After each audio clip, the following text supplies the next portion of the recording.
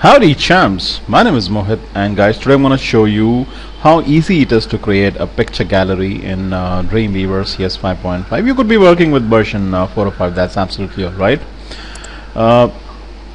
Guys, before I actually speak more on this subject, let me show you how it actually looks in the browser. Let me show you a preview in Google Chrome. Right. So this is the main area, guys. These are the thumbnails. I'm using 3 thumbs. You could use as many as you want. That's absolutely alright. So I'm gonna click on the second thumb and you can see the picture fade in, and in the main area, the main content area, it actually changes. And the same is true for the third picture as well. Let me go back to the very first picture. So guys, it's a fade in picture gallery. Okay, when you click on the thumbs, the main area reflects that change. Okay, and also if you can notice, you get a nice finger whenever you hover over any of these 3 thumbs. It's very similar to how you actually use the button mode property in Flash Pro. Okay, so instead of getting the mouse pointer as you get it now when you're over the picture, but when you're over the thumb, you get that nice finger letting you know that it's clickable. Right, guys, this gallery didn't take too long for me to construct. So what we're going to do is we're going to destroy and reconstruct it, and we'll see how this was actually done. Cool. So let me close it up. Let me go to my local site folder, guys. This folder out here on the desktop called my site is my local site folder. Okay, I will be retaining the images folder, but I'll be destroying these presets as well as the HTML file, and all that I'm left with now is the images folder, which then has 3 thumbs and 3 main pictures. Okay, the main pictures are of the size 600 by 300 px pixels, and the thumbs are 200 by 125 each. Right, so that's the thumb, that's the main picture, that's the thumb, that's the main picture, and that's the thumb. Right. Okay, so let me start constructing this picture gallery, and as I said, it doesn't take too long to do it, guys. It's pretty simple, pretty straightforward. So I'm going to click on the create an HTML file. Next, guys, I'm going to say insert, then I'm going to say table. Right, guys, out here I've selected 2 rows, 3 columns, and the table width to be a 610. Let me change it to a 620. I've already done my calculations. 620 works best. Okay, and then the cell padding has been kept at 2. That is the space inside the cells. Okay, I don't want any cell spacing, guys. Right, and as far as the caption is the header is concerned, let me keep it at top. Okay, the caption, let me call it my picture gallery. Excuse me, gallery. Summary is only for the screen readers, does not reflect in the design area. I can skip it, so I'm going to say okay. Right, let me be in the split view, guys. Alright, okay, let me just crunch this area a little bit. Okay, now guys, what I'm going to do is I'm going to merge the top row. I'm going to merge the top row. I'm going to highlight it like this. Okay, I'm going to come down here in the properties panel, and I'm going to hit this icon which says you get a tooltip which says merge, merge selected cells. So I'm going to hit that, and you can see all the cells get actually merged out here. Cool. Next, I should be bringing in the pictures, guys. So let me say insert image. Let me dig inside my images folder, and let me go in for the first image, which is 600 by 375. Let me double click. I should give it an alternate text. That's a good habit, but I'm skipping it for now. Let me say okay, and there you are, guys. Automatically it inserts itself and centers itself too. Cool. Now I'll be getting in the 3 thumbs, guys. So let me click out here at the in the bottom first row, first column. Okay, let me say insert, then say image, then let me go for the coffee thumb, Okay, let me skip the alternate text. Cool. Let me click out here in the second column, bottom row. Okay, let me get in the next thumb. So insert, that's image. Okay, and that's the second thumb. And in the last column, let me get in the last thumb, the third thumb. So insert, image, and that's the last thumb, guys. Size is 200 by 125. Let me say okay. Okay again. Right. So what I've done is, in the main area, I put the bigger picture, and the thumbs I put in the bottom row. The top row has the main picture. Let me show you a preview in Google Chrome. I'm going to save the changes. Alright, let me call it Dreamweaver Gallery. Okay, let me save it, and up comes the preview in Google Chrome.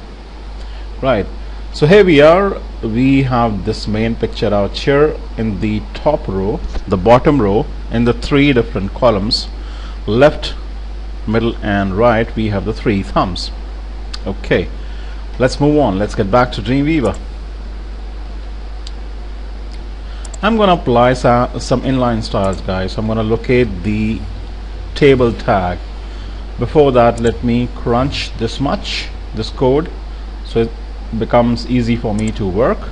Okay, and out here in the table tag, I'm going to insert some inline style, guys. So I'm going to type style, and then let's say background color. Let me keep it black. I don't want any white areas. And then let me apply width, margins rather. I'm going to say margin left, auto, semicolon, margin right, auto again, and margin top this time 50 px. Right, semicolon. So guys, using the style attribute, I've applied inline style to the opening table tag. Background color black, background color black, margin left set to auto, margin right set to auto. That'll make sure that the table centers itself left to right. Margin top 50 pixels, so it'll be displaced from the top edge by 50 pixels. The width 620, the border is 1 pixel. That's fine. Cell spacing, cell padding as we wanted it. Right, let's take a preview in Google Chrome, guys. So here goes. Let's save the changes and let's see how it actually looks. Very cool. My picture gallery is indeed looking very cool. Okay, but let's breathe life into it, guys. Let me also give it a title. Let me call it Picture Gallery. Okay, now I'm going back to the design area, guys. And then what I need to do first is I need to give all of them IDs. Let me click on the main picture, and in the properties pane I'm gonna give it an ID of main. Let me hit enter, and for the three thumbs I'm gonna call them T1, T2, T3. Thumb 1, thumb 2, thumb 3. So that's a T1. Enter. Select the second thumb, give it an ID of T2, enter, and T3, enter. Right, so I've named all, I've given IDs to all these four pictures, guys, including these three thumbs. Cool. Next, guys, let me select the first thumb. Now, guys, I'll be in the tag inspector tag. You could be, for you, the CSS style tag could be highlighted, selected. You need to select the tag inspector and then go to behaviors, or alternatively you can go to window and behaviors. Behaviors, right, that's shift plus F4.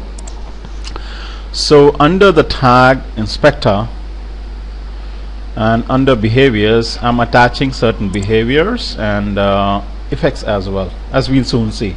So I'll click on the plus button, making sure that I've highlighted the T1 thumb. Click on the plus button, okay, go to swap image. Now I'm telling Dreamweaver, when somebody clicks on T1 or thumb 1, please swap the main. Let me first come off this. I don't want this option which says restore images and mouse out. I want the main image, select the main image, to be swapped by the main image itself. Sorry. Let's keep the preload images option on.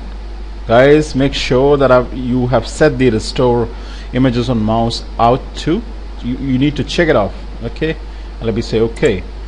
Basically what this means is, see, notice out here it says on mouse out. I'm going to change it to on click. Alright,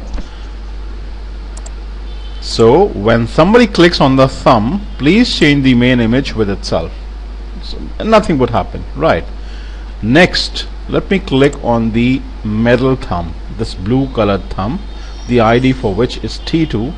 Let me click on this plus button. Let me then go to swap image, and this time I'm gonna swap the main, not with itself. Let me check it off. Not with itself, but with the respective bigger image. With the drink, you know, this image of this ice drink. And let me say okay. And let me say okay once again. Let me change the mouse over to on click. Okay, let me repeat the same process with the third thumb, ID for which is T3. Let me click on the plus icon. Let me go down to swap image, and when somebody clicks on image number 3, I would want the main image or the main area to be swapped by the ice cream main bigger picture, the respective bigger picture for the thumb. Let me say okay, and okay once again. Guys, notice that all the 3 times I made sure that restore images on mouse out, because I don't want any options on mouse out. It's set off, it's checked off. Let me say okay. Let me change, because I don't want the trigger to be on a mouse over. I want the trigger to be a click. It could be a double click, it could be a key down, it could be a key press, and there are so many other options, guys, just the way you have an action script in Flash Pro. But we are working with Dreamweaver CS 5.5, and still we have these nice cool options. Okay, so I'm actually done. Let me show you a preview in Google Chrome. Let me say save the changes, and notice, guys, as I go on clicking on these thumbs, I get their respective bigger pictures to show up in the main area. Very, very nice and very, very cool. Okay, let me go back to Dreamweaver now, and I'm gonna make a few more changes to make it look even more aesthetic. Let me click on the first thumb. Right. Then let me click on this plus button. Let me go to effects. Let me go to appear fade. Let me say the current selection, I want it to be main. I want the main to be affected. I want the effect duration or the appear time to be 1500 milliseconds or 1.5 seconds. I want it to appear from a 0% to 100%, making sure the toggle effect is set off. By default it is off. Let me say okay. Out here you can see it, we get the option on click, which is exactly what I want, so I don't need to change that. Let me click on the middle thumb, the ID for which is T2. Let me click on the plus button. Let me go down to effects, appear fade, current selection to be the main area to appear over 1500 milliseconds from a 0% to 100%. Let me say okay. And likewise for the third thumb as well, plus effects, appear fade, current selection main, appear 1500, that's 1.5 seconds, appear from you know, a 0% to 100%. Let's say okay. Okay, and guys, I'm done. Let me take a preview in Google Chrome after saving the changes. Guys, you can actually see that it's a spray functionality. This fade in is a spray functionality, which means that a spray assets folder has been generated, as well as a spray effects.js, a JavaScript file has been generated as well. That will be saved in your local site folder. That needs to be uploaded to the server for the object or the behavior to function correctly, which is great. I'm going to say OK. It's coming up any moment now. So let me go on clicking on these thumbs now. Not only do the images get swapped, you can actually see the nice fade in as well. So how very cool, how very nice, and how very mouth watering as well. So guys, I hope you like this tutorial and enjoyed it too, and I hope to see you very soon with yet another Flash or ActionScript 3 tutorial, or it could be Dreamweaver CS 5.5. So you have a good day, guys. Bye bye. Peace.